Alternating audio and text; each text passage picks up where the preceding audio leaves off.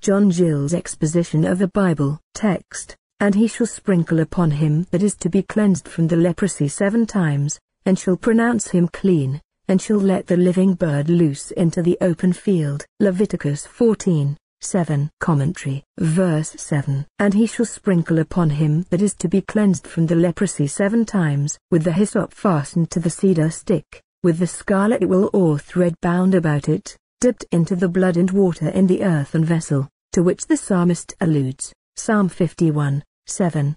The Egyptians had a great notion of hyssop, as of a purifying nature, and therefore used to eat it with bread, to take off the strength of that. Upon what part of the leper this sprinkling was made is not said.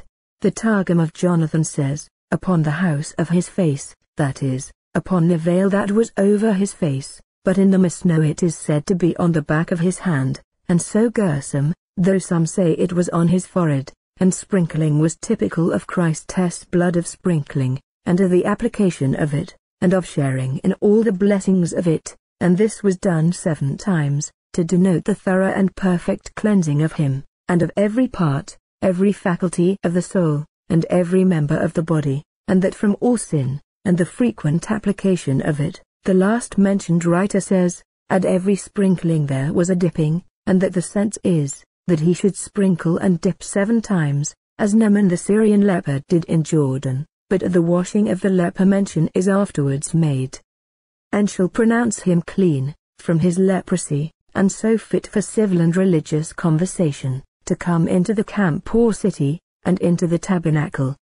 And shall let the living bird loose into the open field, as a token of the freedom of the leper, and that he was at liberty to go where he pleased. The Mishnah doctors say, when he came to let go the living bird, he did not turn its face neither to the sea, nor to the city, nor to the wilderness, as it is said, but he shall let go the living bird out of the city into the open field, as in Leviticus 14:53.